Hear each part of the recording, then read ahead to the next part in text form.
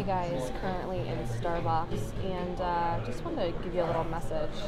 You see, everyone wants to be on video camera.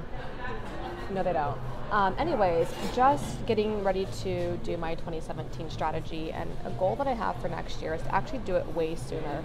So part of a challenge I've experienced being a small entrepreneur, it's me, and I have two internal people that work behind the scenes, and then 8 teachers at my yoga studio.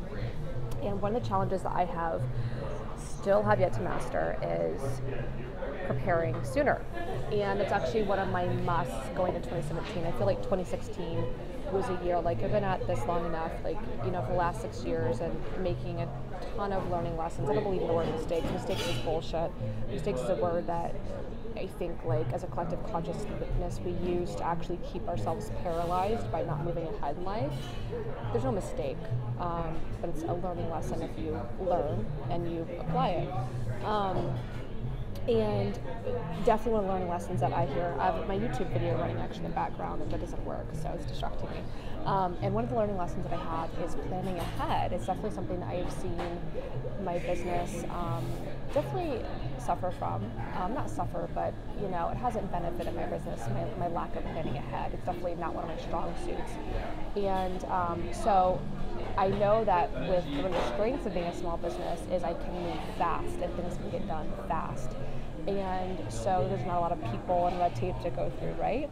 So with that said, getting 2017 strategy in place, and this is going to be a really big, exciting year. So those of you that are, still, small entrepreneurs, I don't really know what that means, but I definitely know what it doesn't mean. Probably doesn't mean that you're doing 100 million in revenue, right? And those of you that are just starting out, one of the tips that I have for you is to plan ahead. I used to resist planning. I used to associate so much negativity with planning and structure, being a feminine entrepreneur, being someone who likes to flow and feel juicy and sexy during the workday, which I know you'd probably never hear a man say that who runs a business. But I'm a female, I do, right? Those things are important to me. I've definitely lacked structure. I've lacked desiring structure until I realized that it was the thing that was actually going to lead me to the freedom and the flow and the connection and the femininity I was longing for. So gals listening to this, although certainly you can be a man listening to this, gals listening to this, just I can't emphasize structure, planning. Flexible planning, right? Like, so for instance, for me, what I'm going to do is get my strategy for 2017. I really have given birth to this really amazing, huge idea that was inspired by one of my virtual mentors, as I like to say, and like he was doing this fabulous YouTube, and just I heard it, right? I heard it, and I was like, oh my God, that's what I'm going to do for 2017 for all my businesses. And so, here I am coming up with a plan, but also if for some reason during the year I authentically am like, this doesn't it's not serving my businesses anymore, it's not serving my audience, it's not serving me, then I'm going to shift it. So, I think sometimes the structure, we resist it because we think like it's going to lock us into place. No, you're allowed to change your mind.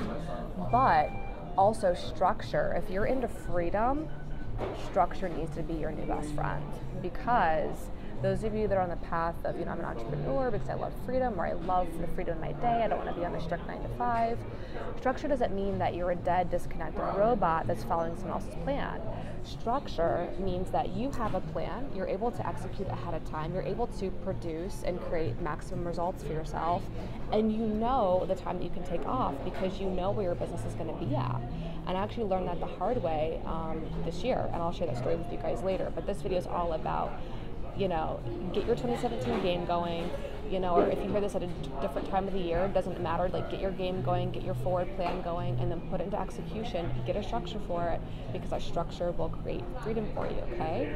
So I will be, of course, dropping some knowledge in other videos, but this is good. So love you guys. I'm gonna get back to work.